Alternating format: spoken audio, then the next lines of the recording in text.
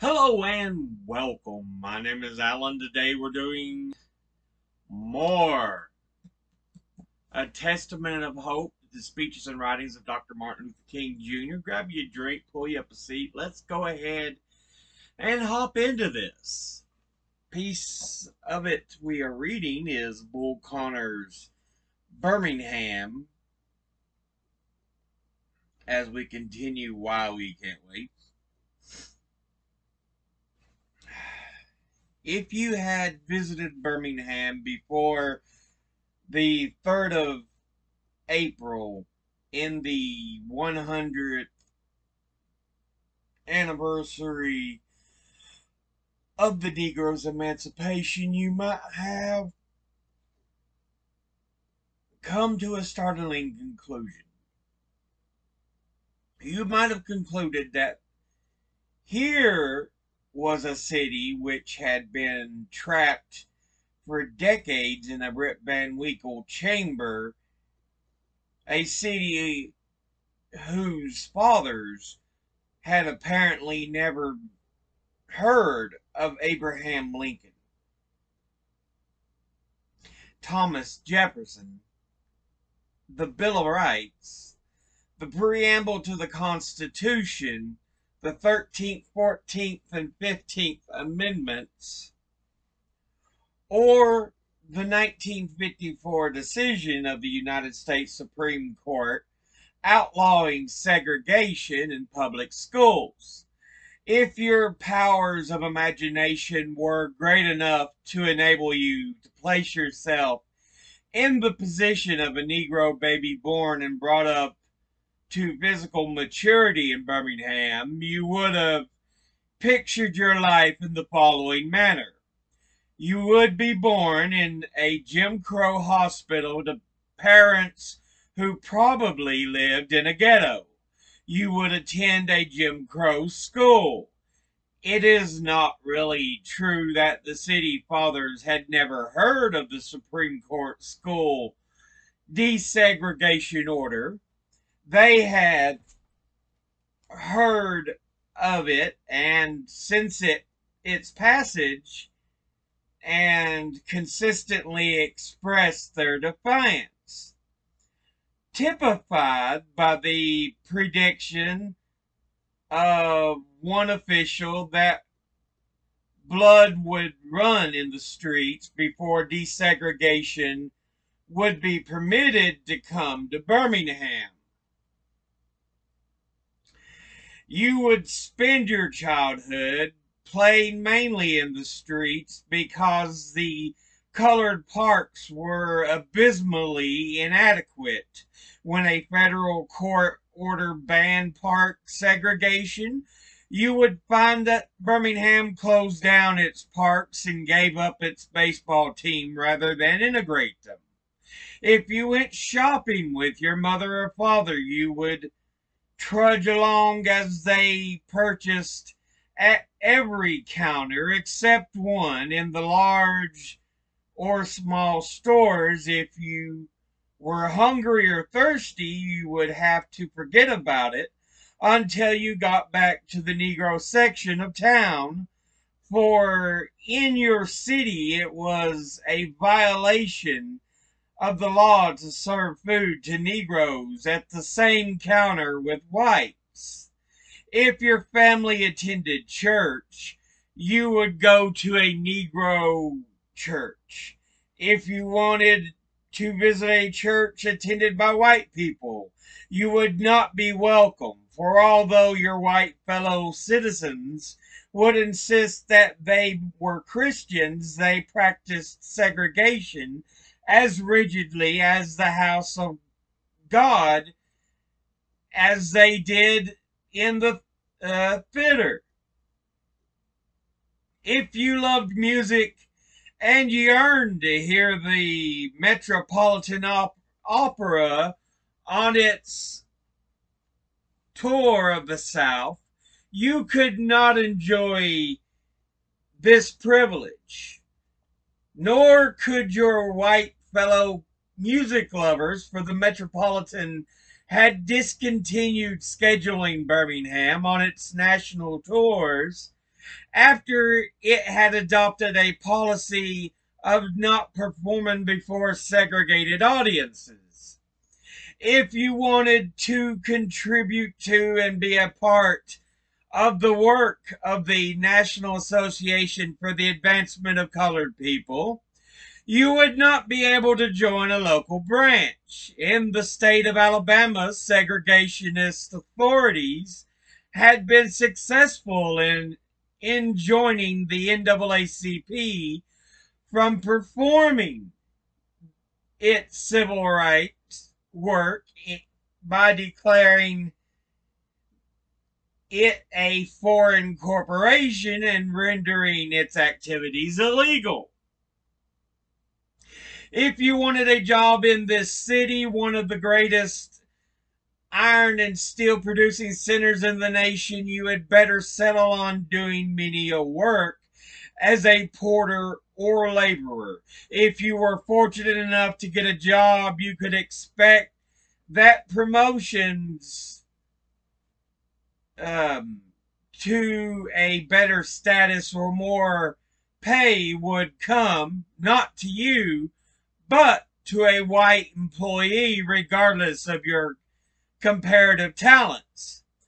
On your job, you would eat in a separate place and use a water fountain and lavatory labeled colored in conformity to citywide ordinances. If you believed your history books and thought of America as a country whose governing officials, whether city, state, or nation, are selected by the governed, you would be swiftly disillusioned when you tried to exercise your right to register and vote.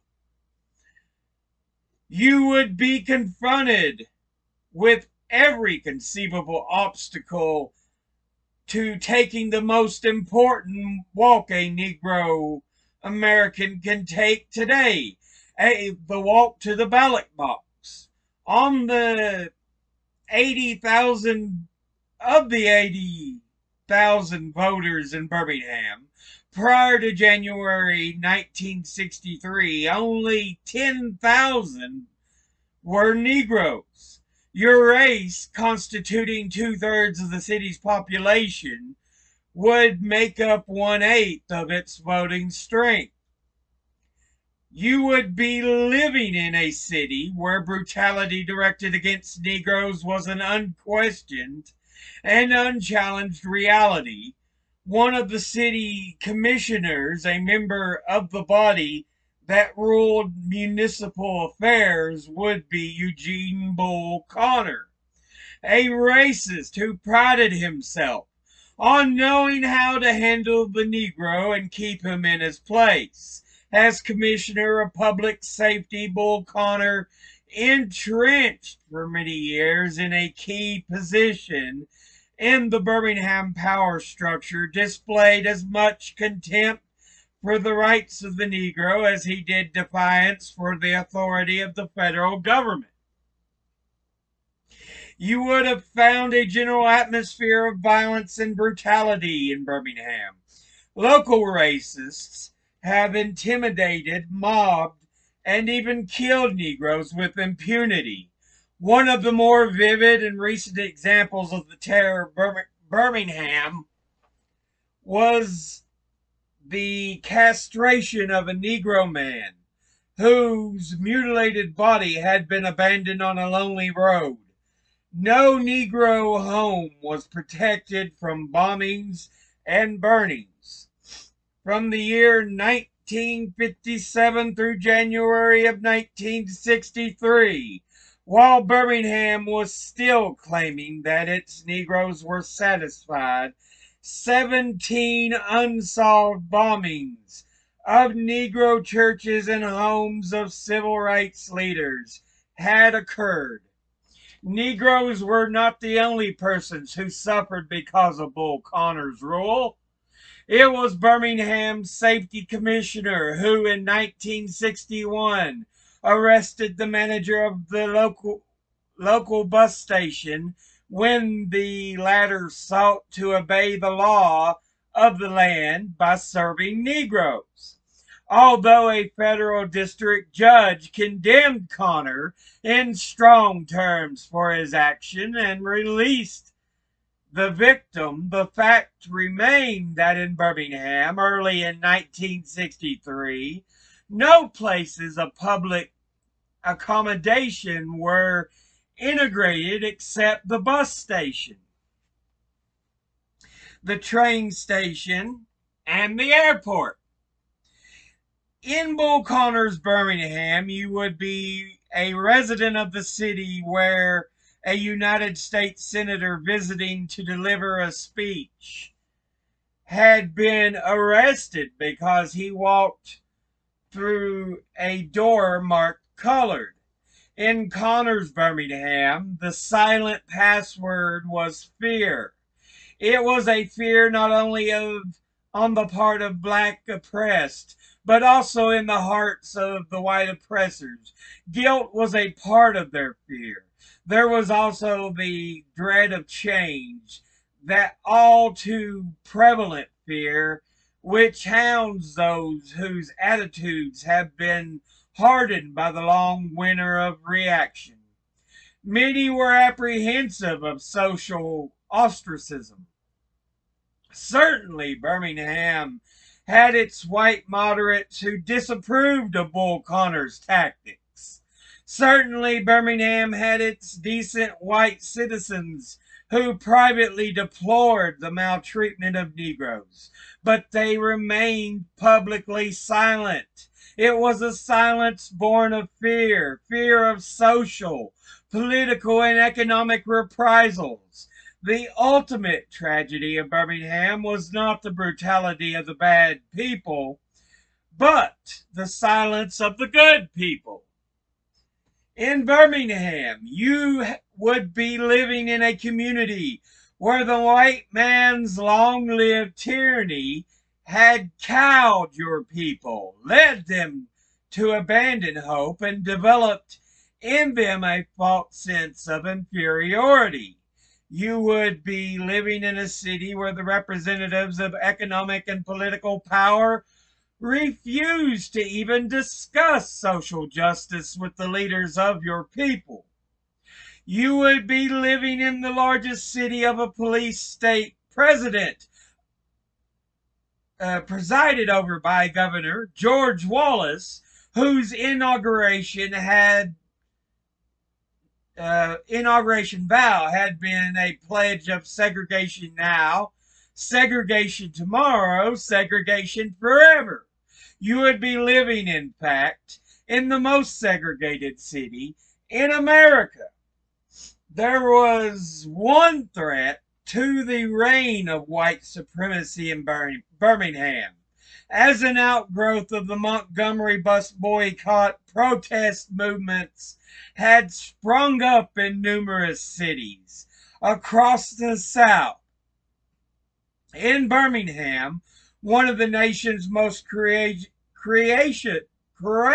freedom fighters, the Reverend Fred Shuttlesworth, had organized the Alabama Christian Movement for Human Rights, the ACHR, in the spring of 1956. Shuttlesworth, a wiry, energetic, and indomitable man, had set out to change Birmingham and to end for all time the terrorist racist rule of Bull Connor. When Shuttlesworth first formed his organization, which soon became one of the 85 affiliates of our Southern Christian Leadership Conference, Bull Connor doubtless regarded our group as just another branch of troublesome niggers. It soon became obvious, even to Connor, however, that Shuttlesworth was in dead earnest. ACHR grew month by month to become the acknowledged basic mass movement of the Birmingham Negro. Weekly mass meetings were held at various churches. The meetings were packed. ACHR began working through the courts to compel the city to relax its segregation policies. A suit was instituted to open Birmingham's public relation facilities or recreation facilities to all of its citizens. It was when the city lost this case that the authorities responded by closing down the parks rather than permit Negro youngsters to share facilities maintained by the taxes of black and white alike. Early in 1962, students at Miles College initiated a staggered series of boycotts against downtown white merchants. Shuttlesworth and his fellow leaders of the ACHR joined with the students and helped them to mobilize many of Birmingham's Negroes in a determined withdrawal of business from stores that displayed Jim Crow signs, refused to hire Negroes in other than menial capacities, refused to promote the few Negroes in their employ, and would not serve colored people at their lunch counters. As a result of the campaign, business fell off as much as 40% in some downtown stores. Fred was leading a militant crusade, but Birmingham and Bull Connor fought tooth and nail to keep things as they were. As the parent organization of ACHR, the Southern Christian Leadership Conference in Atlanta had kept a close and admiring watch on Fred Shuttlesworth's uphill fight. We knew that we had paid the price in personal suffering for the battle he was waging. He had been jailed several times. His home and church had been badly damaged by bombs. Yet he had refused to back down. This courageous minister's audacious public defiance of Bull Connor had become a source of inspiration and encouragement to Negroes throughout the South. In the May 1962 board meeting of SCLC at Chattanooga, we decided to give serious consideration to join Shuttlesworth and ACHR in a massive direct action campaign to attack segregation in Birmingham. It happened that we had scheduled that city as the site of our forthcoming annual convention in September.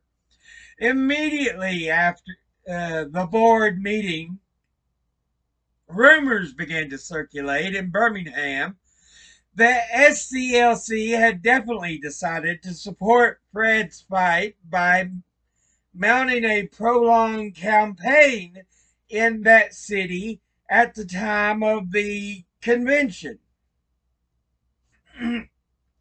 These rumors gained so much impetus that stories supporting them appeared in the daily press. For the first time, Birmingham businessmen who had pursued a policy of ignoring demands for integration became concerned and concluded that they would have to do something drastic to forestall large-scale protest. Several weeks before our convention was scheduled, the business community began negotiating with ACHR. Meeting with the White Senior Citizens Committee were Shuttlesworth, Dr. Lucius Pitts, president of Miles College, A.G. Gaston, wealthy businessman and owner of the Gaston Motel, Arthur Shores, an attorney with wide experience on civil rights cases, the Reverend Edward Gardner, Vice President of ACHR, and insurance broker John Drew. After several talks, the group came to some basic agreements. As a first step, some of the merchants agreed to remove the Jim Crow signs from their stores, and several actually did so. The businessmen further agreed to join in a suit with ACHR to seek nullification of city ordinances forbidding integration of lunch counters. It appeared that a small crack had opened in Birmingham. Although wary of the permanence of these promises, the Negro group decided to give the merchants a chance to demonstrate their good faith. Shuttlesworth called a press conference to announce that a moratorium had been declared on boycotts and demonstrations. However, to protect the position of ACHR, he made it clear that his organization's parent body, SCLC, would be coming to Birmingham for its convention as planned, and informed the press that after the convention, SCLC would be asked to return to the Steel City to help launch an action campaign if the pledges of the business community were violated. Bull Connor had been issuing ominous statements about our forthcoming meeting. When he realized that his threats were frightening to no one, he began to try to intimidate the press by announcing that the press cards of any outside reporters would be taken away from them. It was clear that Connor felt the bastions of segregation could be most securely maintained in Birmingham if national exposure could be avoided. The SCLC convention took place in September of 1962 as scheduled. Shortly thereafter, Fred Shuttleworth's fears were justified. The Jim Crow signs reappeared in the stores. The rumor was that Bull Connor had threatened some of the merchants with loss of their licenses if they did not restore the signs. It seemed obvious to Fred that the merchants had never intended to keep any of their promises. Their token action had merely been escalated to stall off demonstrations while SCLC was in the city. During a series of lengthy telephone calls between Birmingham and Atlanta, we reached the conclusion that we had no alternative but to go through our proposed combined action campaign. Along with Fred Shuttlesworth, we believed that while a campaign in Birmingham would surely be the toughest fight of our civil rights careers, it would, if successful, break the back of segregation all over the nation. This city had been the country's chief symbol of racial intolerance. A victory here might well set forces in motion to change the entire course of the drive for freedom and justice, because we were convinced of the significance of the job to be done in Birmingham. We decided that the most thorough planning and prayerful preparation must go into the effort. We began to prepare a top secret file which we called Project C, the C for Birmingham's confrontation with the fight for justice and morality in race relations. In preparation for our campaign, I called a 3-day retreat and planning session with SCLC staff and herd members at our training center near Savannah, Georgia. Here we sought to perfect a timetable and discuss every possible eventuality. In analyzing for campaign in Albany, Georgia, we decided that one of the principal mistakes we had made there was to scatter our efforts too widely. We had been so involved in attacking segregation in general that we had failed to direct our protest effectively to any one major facet. We concluded that in hardcore communities, a more effective battle could be waged if it was concentrated against one aspect of the evil and intricate system of segregation. We decided, therefore, to center the Birmingham struggle on the business community, for we knew that the Negro population had sufficient buying power so that a withdrawal would make the difference between profit and loss for many businesses. Stores with lunch counters were our first target.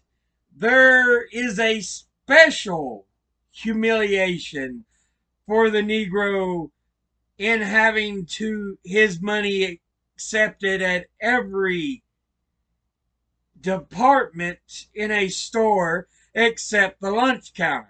Food is not only a necessity but a symbol, and our lunch counter campaign had not only a practical but a symbolic importance. 2 weeks after the retreat at our training center, I went to Birmingham with my able executive assistant, the Reverend Wyatt T. Walker, and my abiding friend and fellow campaigner from the days of Montgomery, the Reverend Ralph Abernathy, SCLC's treasurer.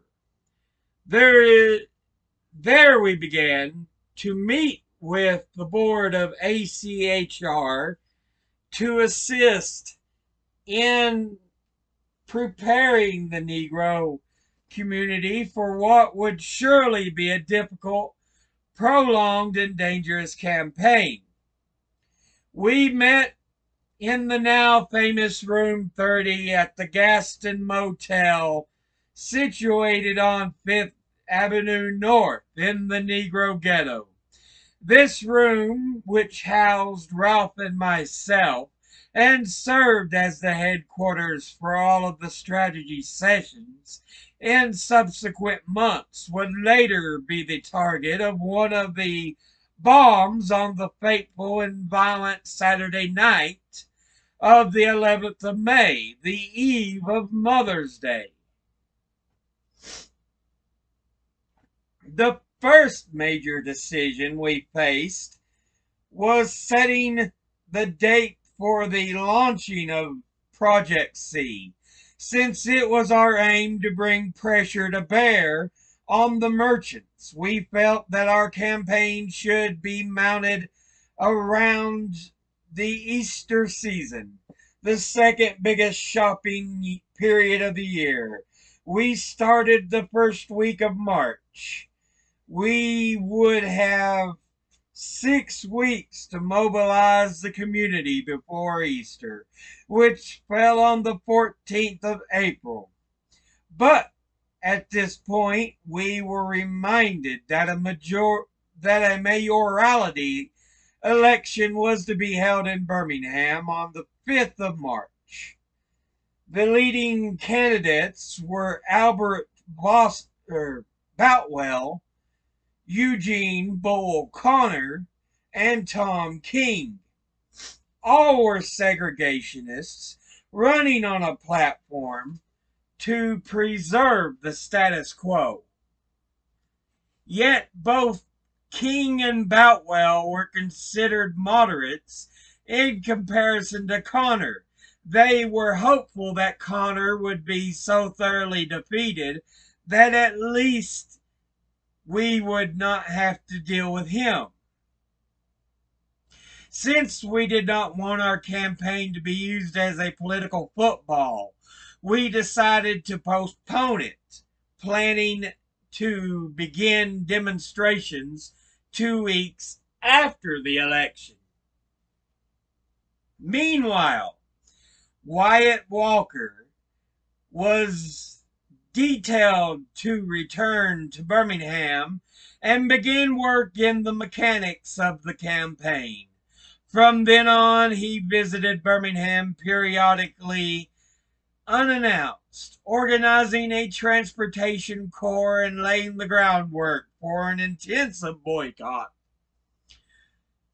He conferred with lawyers about the city code on picketing, demonstrations, and so forth, gathered data on the probable bail bond situation, and prepared for the injunction that was certain to come. In addition to scheduling workshops on nonviolence and direct action techniques for our recruits, Wyatt familiarized himself with downtown Birmingham, not only plotting the main streets and landmarks, Target stores, City Hall, post office, etc., but meticulously surveying paths of ingress and egress. In fact, Walker detailed the number of stools, tables, and chairs to determine how many demonstrators should go to each store. His survey of the downtown area also included suggested secondary stores in the event we were blocked from reaching our primary targets. By the 1st of March, the project was in high gear and loose ends of organizational structure were being pulled together. Some 250 people had volunteered to participate in the initial demonstrations and had pledged to remain in jail at least 5 days. At this point, the results of the 5th of March election intervened to pose a serious new problem. No candidate had won a clear victory. There would have to be a runoff vote to be held the first week in April. We had hoped that if a runoff resulted, it would not have been between Boutwell, that it would have been between Boutwell and King. As it turned out, the competing candidates were to be Boutwell and Connor. Again, we had to remap strategy. Had we moved in while Connor and Boutwell were electioneering, Connor would undoubtedly have capitalized on our presence by using it as an emotion-charging issue for his own political advantage, waging a vigorous campaign to persuade the white community that he and he alone could defend the city's official policies of segregation. We might actually have had the effect of helping Connor win. Reluctantly, we decided to postpone the demonstrations until the day after the runoff. We would have to move promptly if we were still to have time to effect Easter shopping. We left Birmingham sadly, realizing that after this second delay, the intensive groundwork we had done in the Negro community might not bring the effective results we sought. We were leaving some 250 volunteers who had been willing to join our ranks and to go to jail. Now we must lose contact with those recruits for several weeks. Yet we dared not remain. It was agreed that no member of the SCLC staff would return to Birmingham until after the runoff. In the interim, I was busy on another preparatory measure. Realizing the difficulties that lay ahead, we felt it was vital to get the support of key people across the nation. We addressed confidential letters to the National Association for the Advancement of Colored People, the Congress of Racial Equality, the Student Nonviolent Coordinating Committee, and the Southern Regional Council, telling them of our plans and advising them that we might be calling on them for aid. We corresponded in the same vein with the 75 religious leaders of all faiths who had joined us in the Albany movement. In New York City, Harry Belafonte, an old friend and supporter of SCLC, agreed to call a meeting at his apartment. Approximately 75 New Yorkers were present. They were a cross-section of citizens, including newspapermen, who kept their promise not to publish stories about the meeting until the action was launched. Clergymen, business and professional people, and unofficial representatives from the offices of Mayor Wagner and Governor Rockefeller. Fred Shuttlesworth and I spoke of the problem of then existing in Birmingham and those we anticipated. We explained why we had delayed taking action until after the runoff, and why we felt it was necessary to proceed with our plans, whether Connor or Boutwell was the eventual victor. Shuttlesworth, wearing the scars of earlier battles, brought a sense of the danger as well as the earnestness of our crusade into the peaceful New York living room. Although many of those present had worked with SCLC in the past, there was a silence almost like the shock of a fresh discovery when Shuttlesworth said, "You have to be prepared to die before you can begin to live." When we had finished, the most frequent question was, "What can we do to help?" We answered that we were certain to need tremendous sums of money for bail bonds. We might need public meetings to organize more support. On the spot, Harry Belafonte organized a committee, and money was pledged the same night. For the next 3 weeks, Belafonte, who never does anything without being totally involved, gave unlimited hours to organizing people and money. Throughout the subsequent campaign, he talked with me and my aides 2 or 3 times a day. It would be hard to overestimate the role this sensitive artist played at the success of the Birmingham Crusade. Similar meetings were held with two of our strongest affiliates, the Western Christian Leadership Conference in Los Angeles and the Virginia Christian Leadership Conference in Richmond. Both pledged and gave their unswerving support to the campaign. Later on, with the NAACP and the other local organizations, the Western Conference raised the largest amount of money, some 75,000, which has never been raised in a single rally for SCLC. Many of the men from these conferences would later join our ranks during the crisis. With these contacts established, the time had come to return to Birmingham. The runoff election was April the 2nd.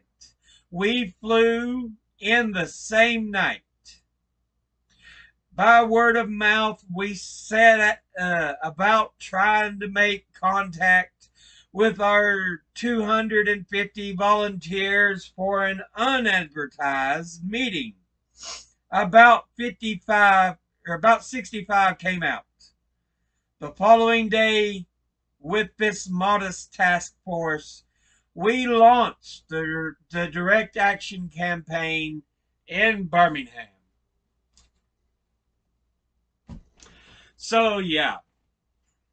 First, before we get into talking about the piece, again, there was a certain word in there, but you know how I feel. It needs to be used for purely the historical effect.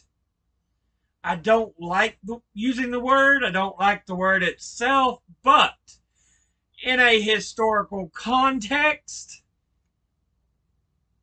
it makes much more sense to use it than trying to self-censor.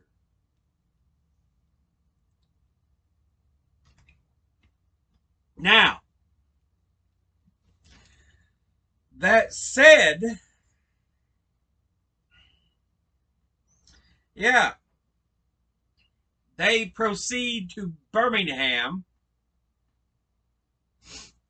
to take on the city in an attempt to weaken Jim Crow laws and segregation there. Even though one of the most staunch adversaries of integration was running for mayor, Bull Connors.